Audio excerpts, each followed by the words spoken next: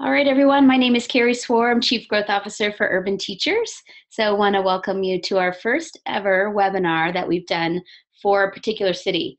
So tonight is a webinar about teaching and living in Washington, D.C. So we're excited for you to be here tonight. And Amara is going to be the hostess this evening. So Amara is our Resident Experience Coordinator in D.C. And I'll let you introduce everybody else. And I'm going to hide my face if I can, and I can move your slides along. Okay, Amara?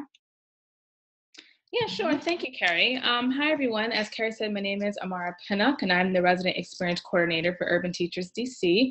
I'm also an alum. I did the program in 2012 and graduated from it in 2016. I'm going to introduce to you the other staff members we have here this evening. First off, we have our Executive Director, Jacqueline Greer. Jacqueline, you want to say hello? Yep, absolutely. And I think we talk a little bit more about me on the next slide, but I'm really excited that everybody can be here tonight. Thank you, Jacqueline. And then we also have our Operations Coordinator, Darlene Underwood. Darlene, would you like to say hello? Hi, everybody. I'm excited to talk to you all this evening. Thank you. So I'm going to just introduce the topics that we're going to be talking about this evening, and then Jacqueline, our Executive Director, is going to be talking with you further. So we're going to go over our program overview just to kind of give you an overview of what the program looks like, our tenets, and how we function. Secondly, we're going to be talking about the impact of urban teachers in DC, so kind of what our work looks like on the ground in our community. Then we're going to talk a little bit about the residency or what that looks like, some of your coursework, some of the coaching and things like that, and to kind of know what we do to train you to be an effective teacher. Then we're going to go over an example of coursework and coaching so you can get an idea of what that can look like for you. And then finally, we're going to go over some of the details of what it's like of living in DC. And so here we have our Executive Director. Jacqueline, do you want to do a brief introduction? Yeah, and this is I don't look like this every day. So this is just a little bit about my background. I have worked in urban education in DC for the past 14 years. In the past 14 years, we've had a lot of change, not only with our DC public schools, but with DC public charter schools. We're one of the fastest improving public school districts in the country. And I'm just really excited for all of you who are coming to DC to see the great work that you would be doing with us when you join us on June 19th. So just a little bit about me. A lot of my work has been in talent, but I believe Urban Teachers is the strongest teacher training program in the District of Columbia, and I'm very committed to the students of the District of Columbia. So it's extremely important that we are bringing high quality teachers into the district. And in here, you'll see a very funny tidbit that I have a rescue dog named Harper. So if you hear barking in the background, that is Harper just saying hello.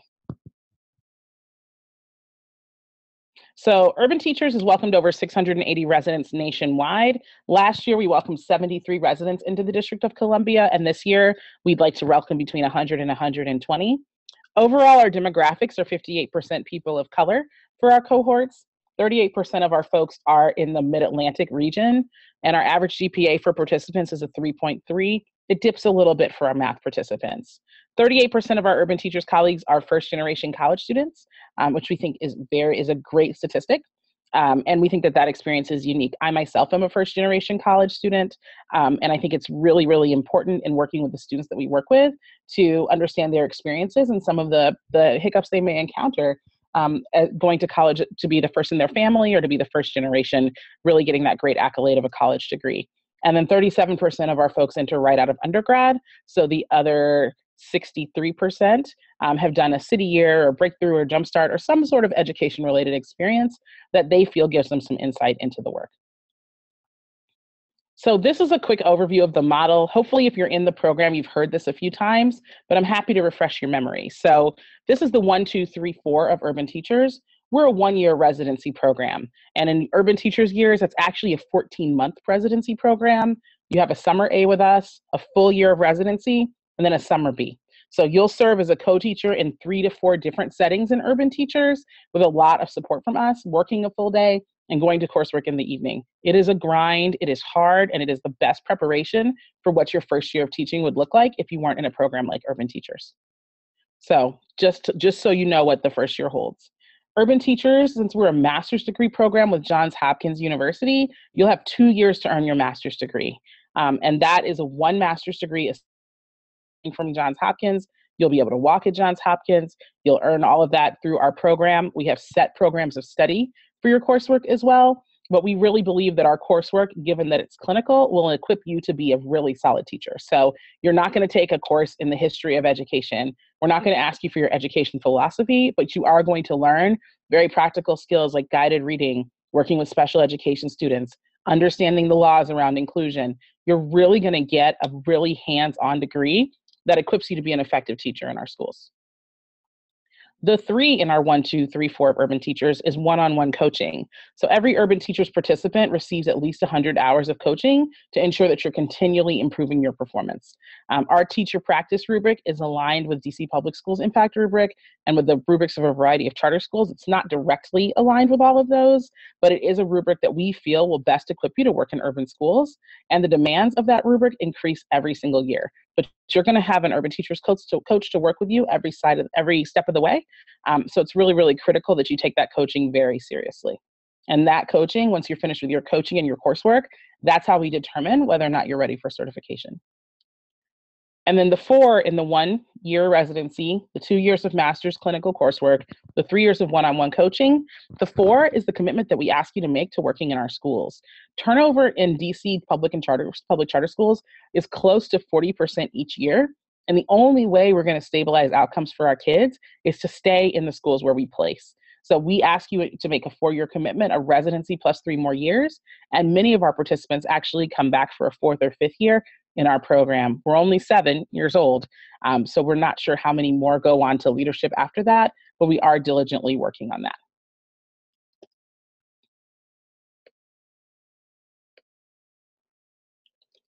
All right. This is our second slide that really talks about all of our components. So right now you're in the recruitment phase. You've chosen Urban Teachers. You've passed through our gates. You're getting ready to go into your residency starting in June.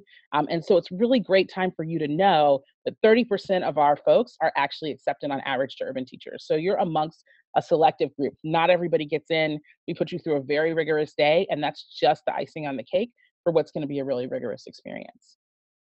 Of that, 70, 80% of our folks actually pass through the residency program. So some folks will try residency and realize that this isn't what they wanted to do, or that they really don't want to teach.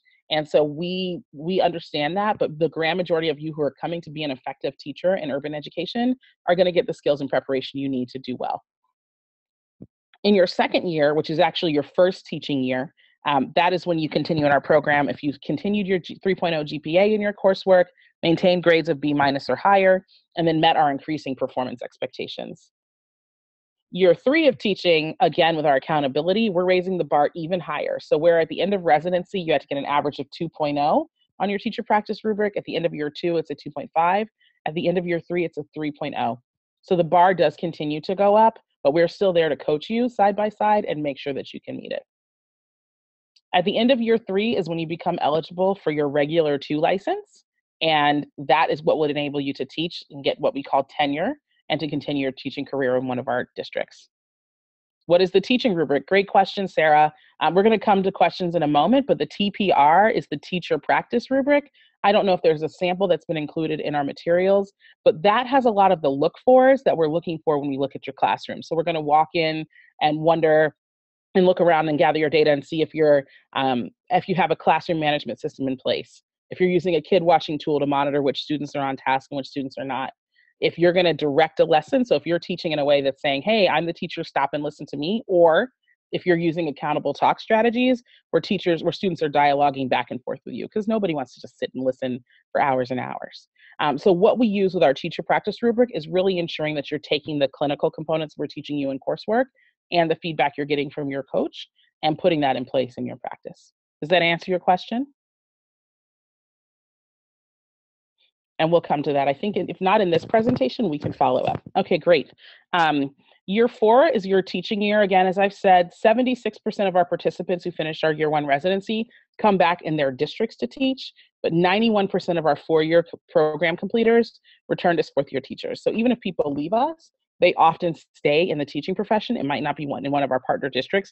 We want everyone to finish their 4-year commitment in their partner districts, in their partner schools. This is the only way that we feel like we have the scale and ability to change outcomes for kids in DC. All right. I'll go on to the next slide. So our impact in DC, we're going to speak a little bit about some of the data that we've seen in the district. So this is a map of 5 different categories of schools in DC. The orange circle are priority schools, which are the highest need schools, and the purple circle are the highest need or the highest performing schools. So this is Washington, District of Columbia. If you'll notice, it's 10 miles by 10 miles. I would love for folks to chat any trends that they see looking at this map.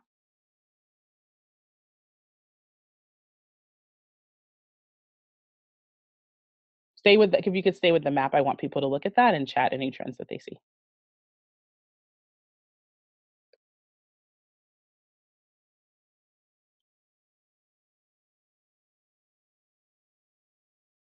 Any noticings? This is what we call a check for understanding and wait time to make sure that people are listening.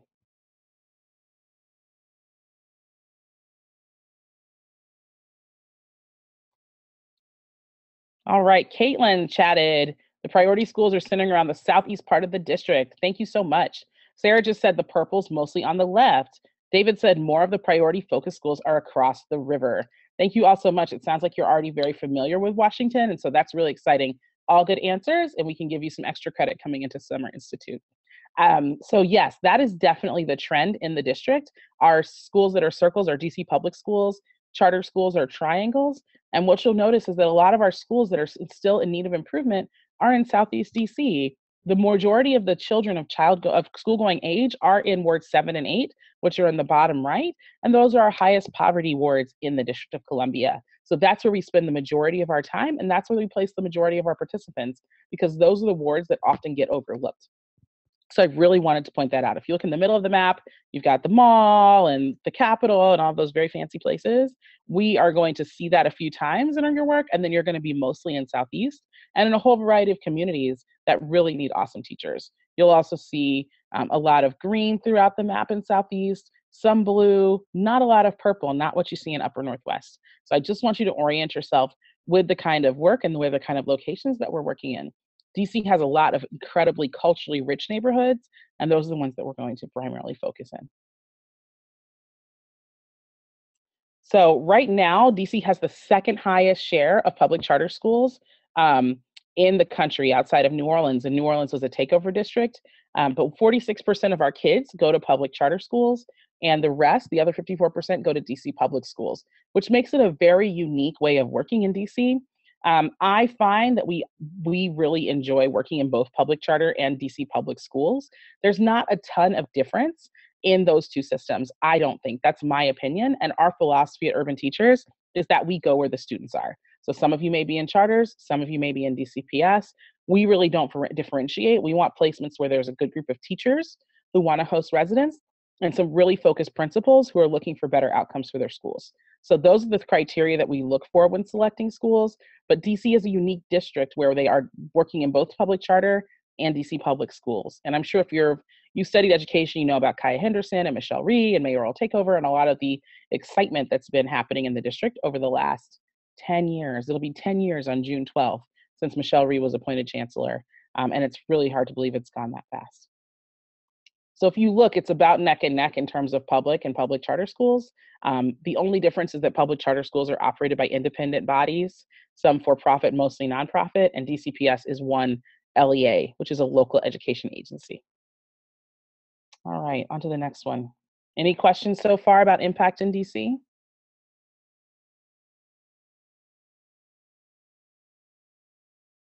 All right, just chat me a yes or no if you have any other questions.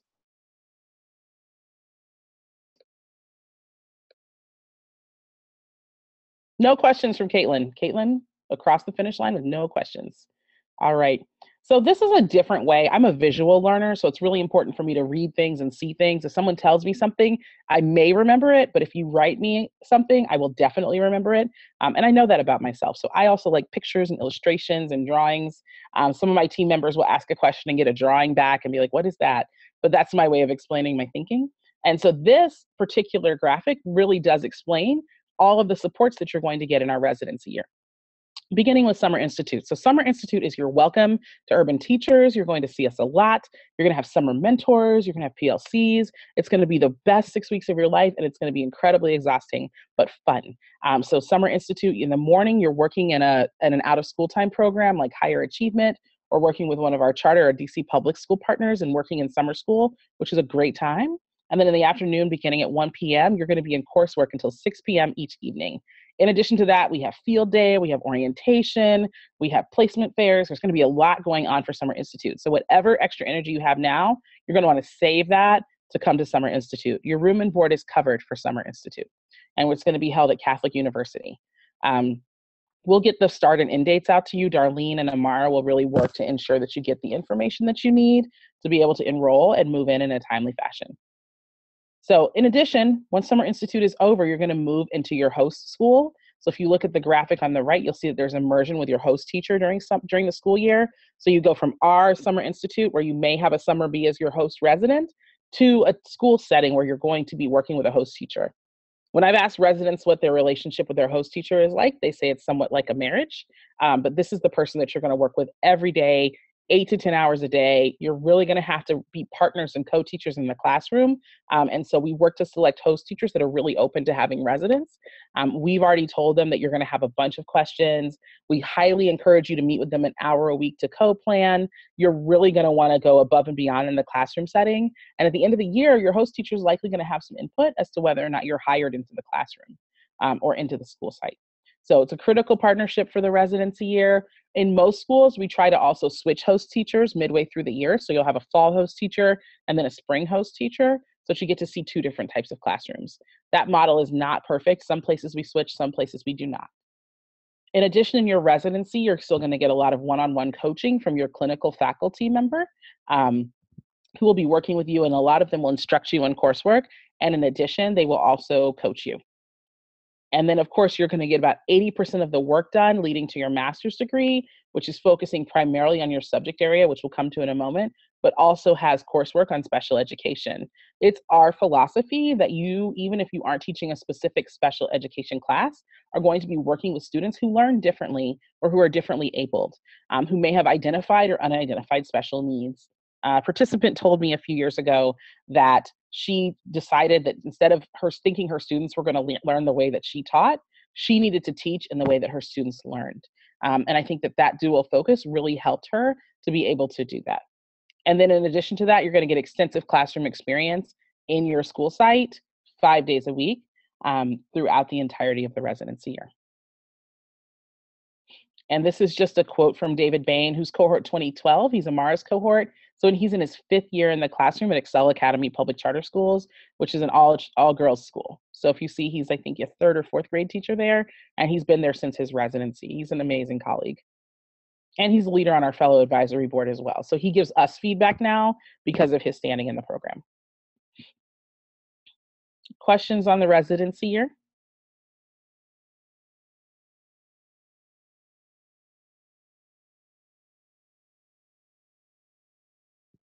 All right, I don't see any questions, so we'll keep going.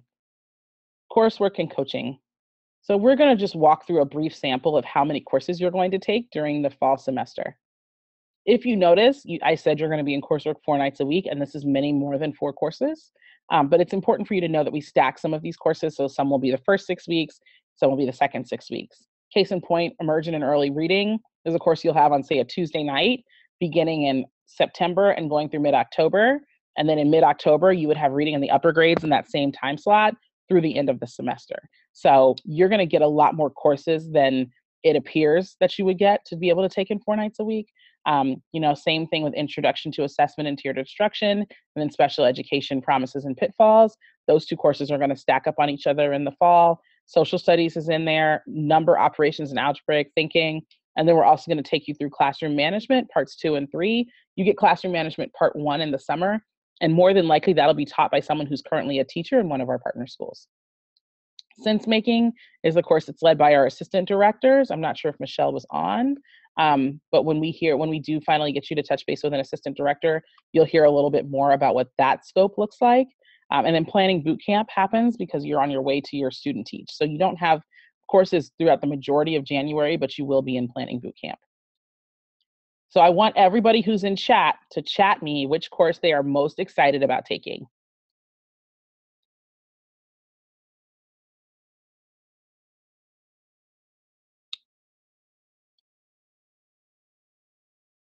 All right, Sarah wants social studies. Those were always my favorite classes.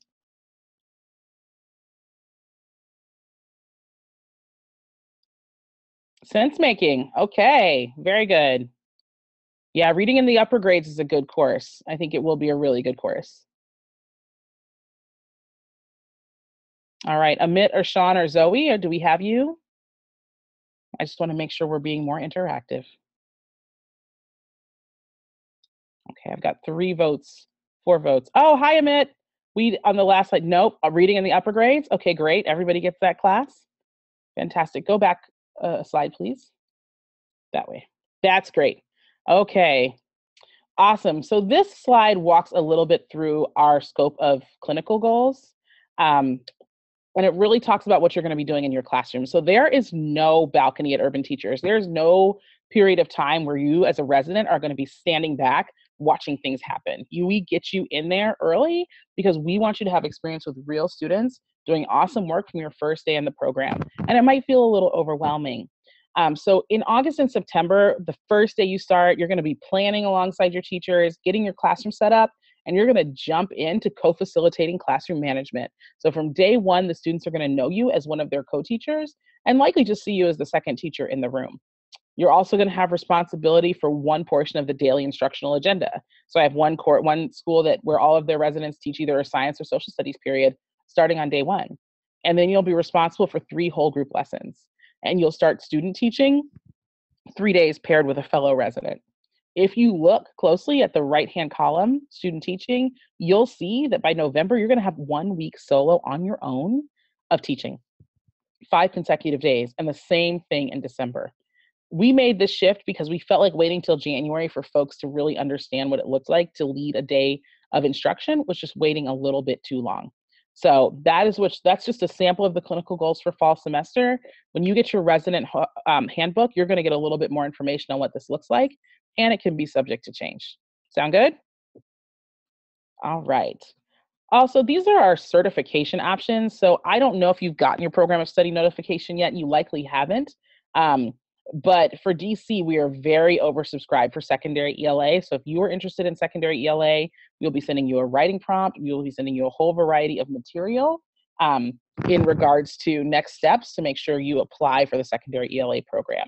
It's a very rigorous writing heavy, literature heavy program of study.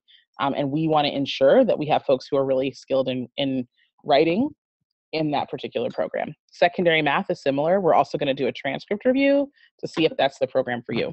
But we do have the greatest need in elementary education, and our elementary program of study goes all the way down to early childhood and pre-K 4. That's the earliest grade you would teach with that certification, and as high as 6th grade.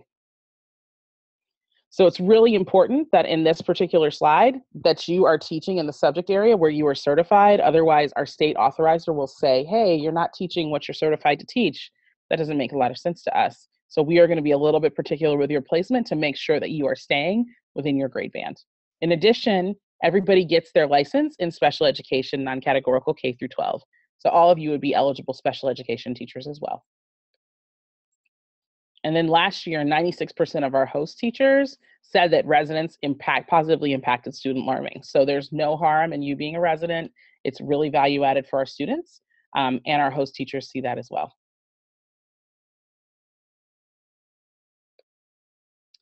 All right, we're going to talk a little bit about living in DC. So the Washington, D.C. area is a wonderful place to live. I moved here in 2001 and I've never really left, and it will suck you in as well. It's a great city, both for all of the amazing things that you'll see on NBC or the nightly news about what's happening in the nation's capital. But I think the real excitement of living in DC is what happens in the neighborhoods that are a little off the beaten path.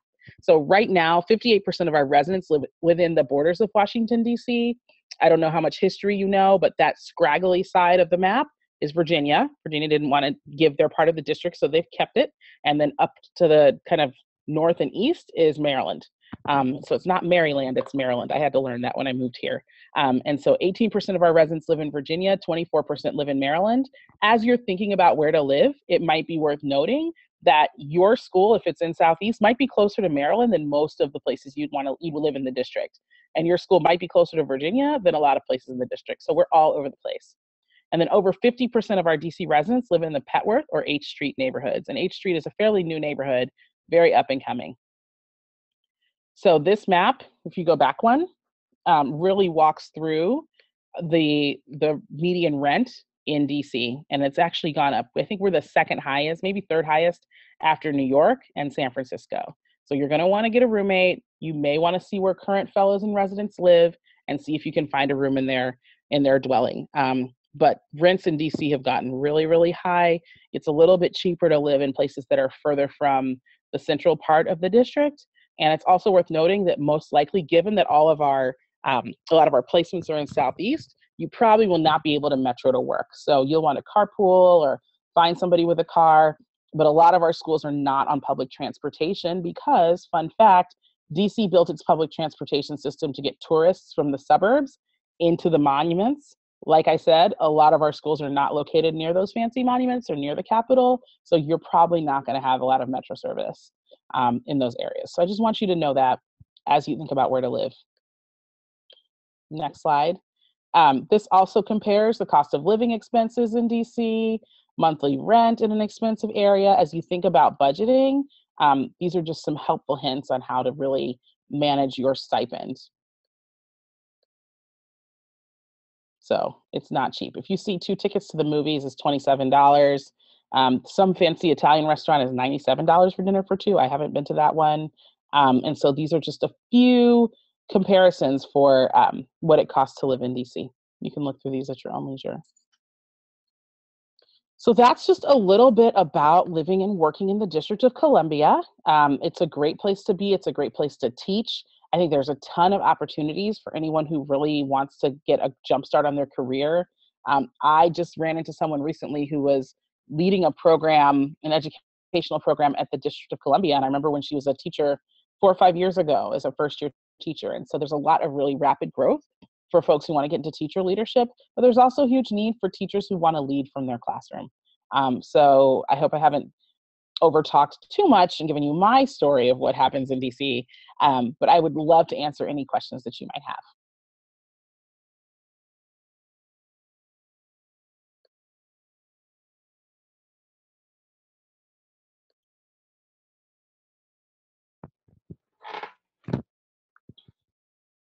You can chat me. I don't know, can we see them, Carrie, or no? Can they only see us?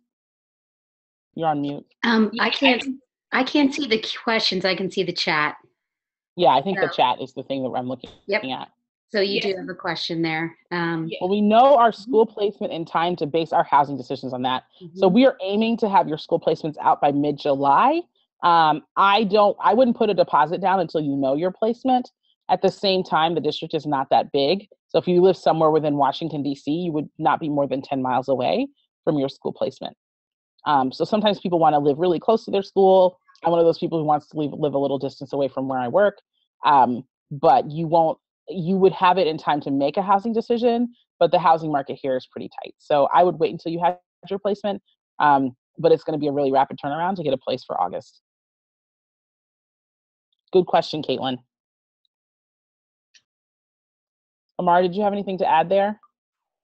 Yeah, I mean, I think you covered everything. I know that last year, so a lot of our residents would kind of have some places in mind that they're and with their friends as well that they've made over the summer, so that when they get the placements, they would just go and make the deposit either the next day or the next 2 days. So I would definitely say have some places in mind, and then that way when you get your placement, you can decide from there whether or not the places you're thinking of, which one would be the best fit for you.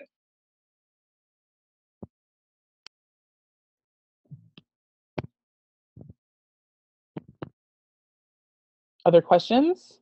People get very anxious around their placement. It's important to realize there are more than enough places for every single resident to have a placement on their own. So you will be placed somewhere in a school with kids. You will be in a placement, hopefully, with other urban teachers fellows in the building. And even if you aren't, you will be supported by our faculty and staff.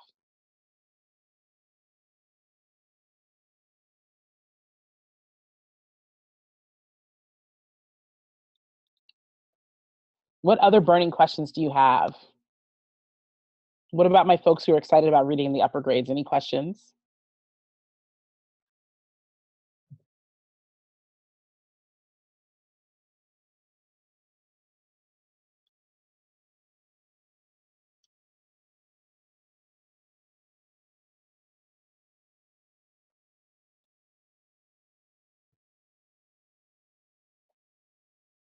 All right, Carrie, anything to close us out? I don't know if folks just don't have their question formed, or they're Yeah, overwhelmed, or if they I don't have any, promise you that's okay. yeah, I'm sure Yeah. that there's a question in there somewhere. So hopefully folks on the call and I recognize most of the names. So so you all have been in touch and been on webinars before. So obviously you know that we're available to if you think of something later. Here's one more here. So that's a good Yep. question. Is it unusual for residents to live with people outside of the program? No, it's not. I mean, it's up to you how you want to make that work. I think actually I found more people cluster with other folks in the program than I realized. And I usually find that information out by accident. Of like, oh, last night at dinner, we all read the Monday message together. And I'm like, oh, okay. So, you know, it's whatever people choose. I would talk to some of the summer mentors about openings they might have in their houses that are budget friendly. And it's really hard to have a weekend job to do this program. So you're going to get a stipend through us. But I think that you're going to need your weekends to do your coursework and your clinical assignments. I really think that if you take on a weekend job, it's too much to be able to complete this year of the program. It's also important to remember this is just 1 year. It's actually 14 months.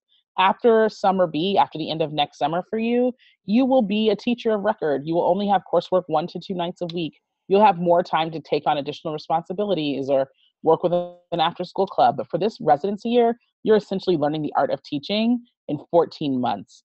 So I would really try, I know it's a lot of sacrifice, it's very tough, but I would really try to spend as much energy as possible on doubling down on your practice and learning as much as you can during this year.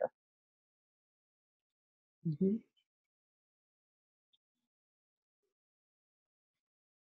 Good question, Caitlin. I appreciate it. Yep.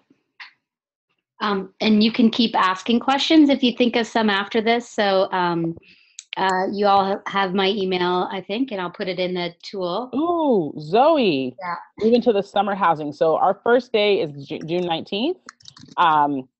In the past, I mean, that's been the day to move in. That's our move-in day. I believe that's a Monday, right, Darlene? Mm-hmm. Okay, Yes. that's when our dorms are available. If you really have to move in the day before, I mean, we've been able to make that allowance, but we really prefer that folks move in on June 19th. You'll have the whole day. We'll have people to move you in. You'll get all of your information that day. And it's a pretty laid back day where you just walk through all the stations, you sign up for the program. You'll have the attention of our whole onboarding and move-in team. And so that's a little bit of information on summer housing. Amit, that's a really good question. So given that a lot of our residents are at their schools until about 3 o'clock or 4 o'clock each day, coursework starts between 5 and 5:30 and it ends by 8 o'clock at night, Monday through Thursday. So it's a long day. Mm-hmm. And then there's also, I know Mara's planning an orientation webinar too in May. I don't know if you know, for the incoming cohort. So you get into a lot of these questions too. And Yep. Amara, I can't remember the date off the top of my head, what you picked. Yeah, it will be sent in a Monday message. So all of these will be communicated with you within a timely fashion for you to be able to participate in these webinars. But we will definitely have all the little minute details for you because we want to make sure this is as smooth a process for you as well. Mm-hmm.